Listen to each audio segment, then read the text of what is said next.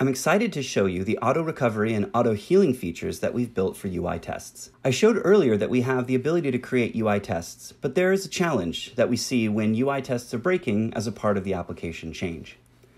Understanding which locators to use or how to fix the test when it breaks is a major challenge, and Parasoft solves this by leveraging AI to analyze the Selenium tests at execution time, looking for issues of stability or maintainability, as well as reducing the total time taken to execute those test scripts by focusing on the ones that may be affected by change. So in this particular case, I'll show you how this works with an application that already exists. Let's say development has released a new version of the application, and they indicate that there are some minor changes. I need to run my regression tests against the new version to make sure it's fine. I'm going to run it with self-healing turned on, so that if there are any problems that are encountered, we can automatically recover it. To do this, I have made a one-line change to my Selenium execution here, using Parasoft Selenic plugin.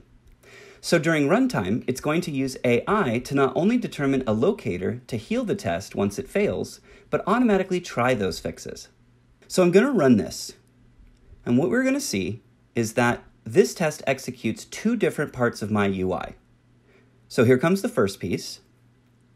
This test will be successful, and now it's going to run the second test.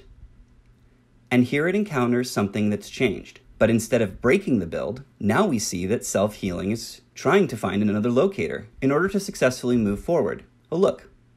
And now it found it. And so now what it's going to do is analyze the execution to help me understand what occurred. So let's look at this report. This report just fired off and tells me that none of my tests failed, but one of my tests healed. And it healed a locator. So what does that mean? Well, it says that it was unable to click on something called phone number in the bill pay page. And if I go and look at the screenshot, it indicates to me that this is where it broke down. Now back in the report, I can dig down a little deeper, and it will help me understand how it used the AI to generate a new locator and to try that at runtime. So here we see that it could not click on payee phone number, and it suggested this new locator that had a 96% confidence factor. It generated this locator based on history, looking at previous executions, as well as some factors that allowed me to adjust the weight of different locators. It tried it and was successful.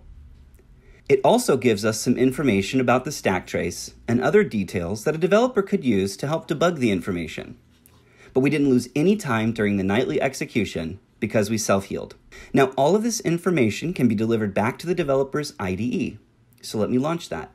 Here we are back in the IDE, and I have the ability to import those recommendations right here. From this point, I can go forward and update the test. I can then use those recommendations to quick fix my tests, and any additional information can be delivered back to the AI analysis engine to complete a full circle.